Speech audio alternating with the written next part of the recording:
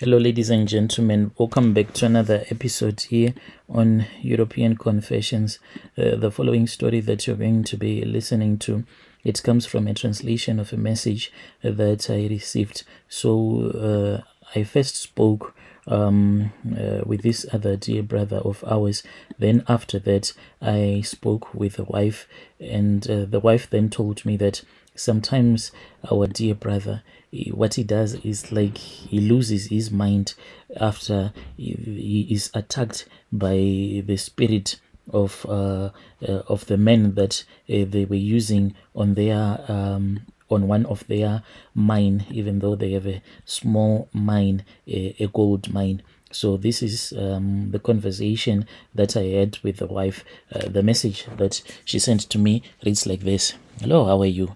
My name is Miriam, not her real name, and I am a wife of a miner, but he used to be an illegal gold mine here in Zim. So after a very long struggle, we raised enough money. Then we got our small claim at this other place where a lot of gold was coming out.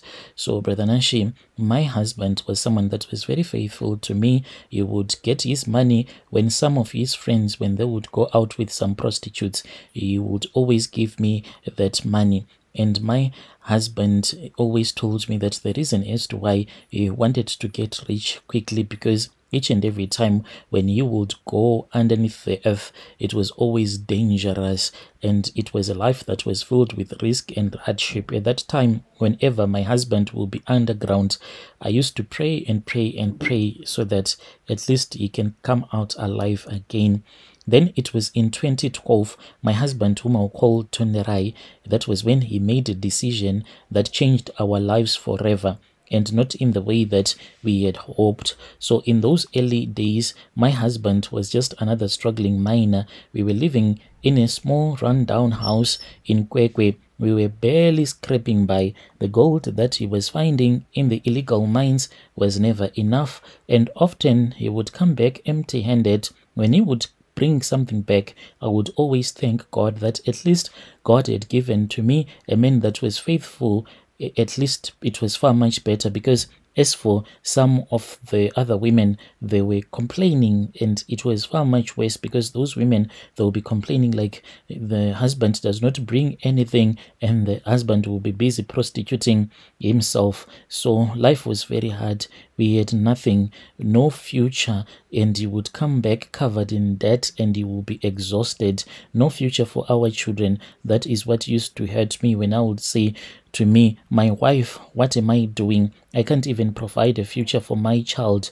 We do not have any financial stability at all. That was when he came back and he told me that in their syndicate, he had heard about some rituals, and these rituals, they wanted to work as the syndicate to go and consult with a traditional healer who could make them to have some powers, so that when they go underground, they will be able to get the gold quite easily. When he told me that this is what he had been planning with some of his syndicates, I laughed it off, because my husband and I, especially Tonderai, he was a religious man raised to fear God, and I could not believe him, because he was an eldest son. I could not imagine him turning to such extreme measures. An eldest son from church, because his parents, they were both elders at the church where we used to go to. As the months passed and desperation grew, something in him I saw changed. He started spending time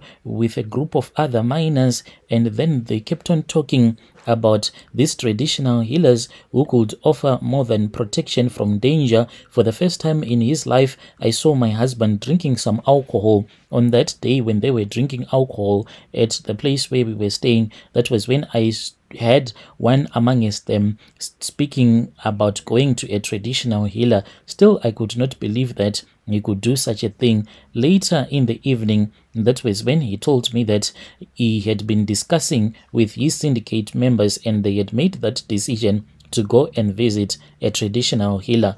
One night, Tonderai came home with an intense look in his eyes. He told me that he had met a very powerful nganga, a traditional healer, a man feared and respected in that area where they were working. This traditional healer had told him that if he wanted to make real money from the mines, he would need to perform a ritual with his other syndicate members. It was a ritual that was going to involve using body parts from a human, a young woman, a young man, or a child. I felt a chill as it ran down my spine, and I pleaded with him not to do it, because he said that what they were supposed to do was that they were supposed to go to the graveyards. Once they would have gone to the graveyards, each one amongst them had to dig up his own grave and to take a few of the human body parts. So they were going to look for those graves where there will be some signs, and then they would calculate the number of years that the person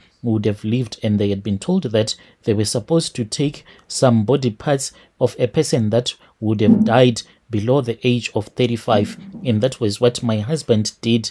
I thought that my husband was not going to go through with it, but him being him, he then went ahead with his friends, and they went into this other graveyard, and one by one they started digging up the graves, and they take few of the remains of that person that was buried in the grave. A few weeks later, Tonderai and his fellow miners, they disappeared for days. When he returned, he did not speak that much, but I noticed something different about him. He had grown so distant, and there was always coldness in his eyes. Soon after that, things began to change. Gold seemed to flow into his hands as if it was by magic. Tonderai would go to the mines and return with more than enough to feed for our family. And within months, we had moved into a larger home, and he married me. At that time, we had stayed in marriage for almost 10 years, and he had not yet paid for my bride price. When he got the money, he then went with me to our village with his relatives, and he then paid for my bride price. The money was coming very fast, Brother Nanshi. That was when we purchased our first bus, and before long, we were owning 2 buses. One of the bus, it used to go to Beitbridge. It would be carrying those people that go to Messina. Then they would buy some clothes, and then they would return and sell those clothes in our country. But I did not know that whenever the devil gives you something, you would want something back in return. That was when my husband for the first time started to run mentally ill. Like he told me, we were just sitting down, and he just said, my wife, if it ever happens that I go crazy, I do not want you to inform my relatives, just like that. And I said, why are you talking like that? He then said, because tonight I am going to be losing my mind. And he said, when I have lost my mind, do not inform anyone, do not inform my relatives, but inform one of my friends. So when we went to bed, that was when my husband started acting violently. He told me what I was supposed to do the moment that he will start to act violently, and then I started to do the incantations, speaking with the spirit of that person whom he had taken and used their body parts, and I could not sleep. I was always scared. I was sitting in the corner waiting to run away if he was going to be violent with me. So after that, that was when one of our buses was involved in an accident, and then my husband told me that this was what was going to happen. Each and every time our bus would have an accident, one of our bus can just have a tire puncture, but with that small accident, the bus, there will be someone who will die. So we keep on using the spirits of those people. But the problem is that as we are growing older, my husband, he is now losing his mind more than he used to. Like in the past, I used to know that per year, maybe he would lose his mind only 2 times, and then it would be like a period of 1 week. But now, Brother Nashi, the problem is that sometimes in a month, he can lose his mind maybe for 3 days, every month, and I am not allowed to tell his relatives. So I do not know what else to do. As for my husband, he has since refused to tell me where exactly he went to perform these rituals with these syndicates. He said that this is a secret that they have to keep. So how am I going to help him? Money we do have, but I don't have a solution. Dear listeners, right there was a message that was sent to me by one of our listeners. Strange things indeed, they do happen in this world.